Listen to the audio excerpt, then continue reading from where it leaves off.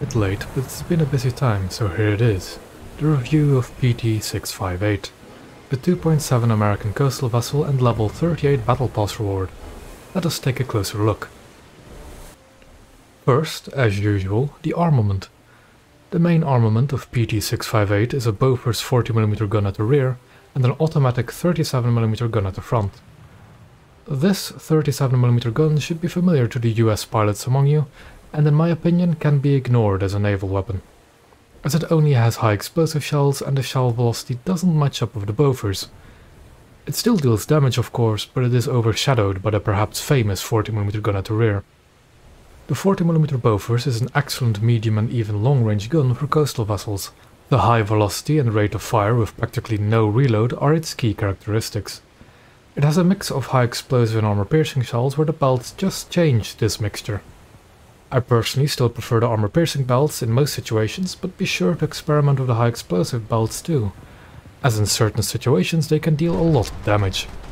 All in all, a solid main armament, but the other gun armament certainly complements it very well. With 2 single 20mm mounts and 2 dual 50 cal mounts, this is quite a heavy ordnance.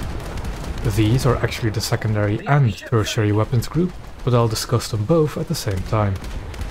The 20mm Oerlikon cannons are good weapons for both the anti-air and anti-ship role for a PT boat, and with 2 of them they're good backup weapons too, in case the main guns get knocked out.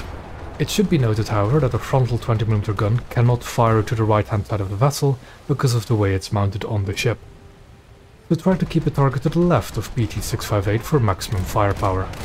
For these guns I generally use the universal belt because 1, it's free, and 2, I mainly use them for anti-air purposes, for which the universal belt is good enough.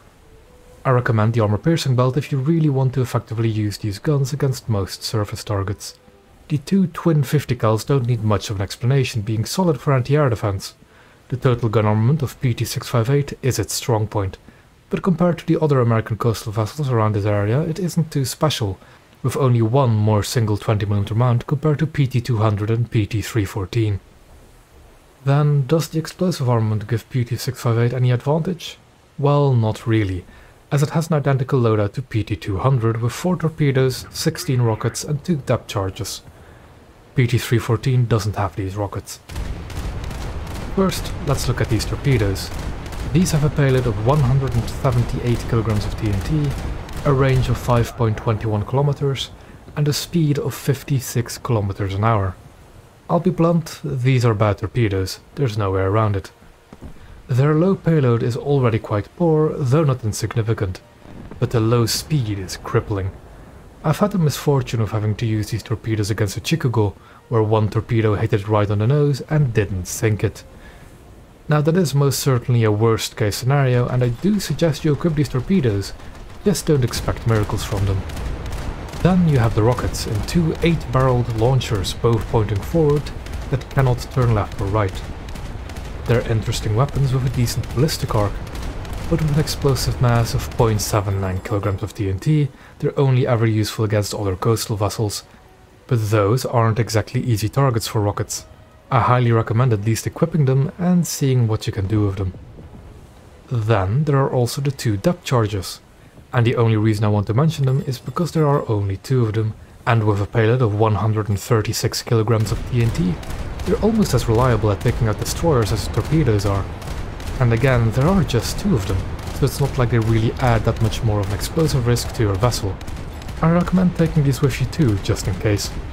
Mobility-wise, PT-658 is pretty good with a top speed of 74 km an hour and good response time from the engines and rudders, which is very much a theme for these American PTs, and certainly a strong point.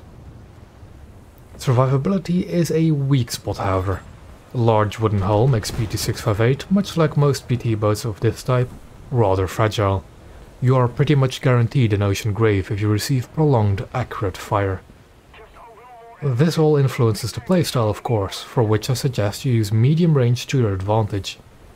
Either by using ample cover and just poking in and out, or even some open water gunboating, as long as you have somewhere to retreat to when things get too hot.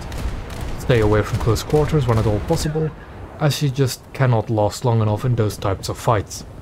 The 40mm Bofors is much more suited for medium range fighting anyways, You do, of course, run the risk of having to contend with frigates and destroyers, which PT-658 cannot face on equal terms, though it does have the armament to deal those kinds of vessels a hefty blow.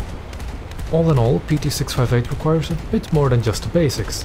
A steady hand and a quick mind will go a long way when using this vessel. So is PT-658 worth it? In my opinion, sure, go for it. It being a premium is quite nice, and it's rather early in the battle pass, so there's no real problem in getting it. Though this battle pass is almost over. And it's not the only thing you're getting out of a battle pass either. Just note that it isn't a particularly powerful vessel, and in the hands of a novice it won't be too fun either. But if you're experienced with the USPT boats, then 658 should be a welcome addition to your lineup. I realize that this review came rather late, seeing as the next battle pass is just around the corner. But other videos just had priority. Speaking of which, my next video project is probably going to take a while, as it's something which I haven't quite done before. So please bear with me. But now, as usual, goodbye and may your seas be calm.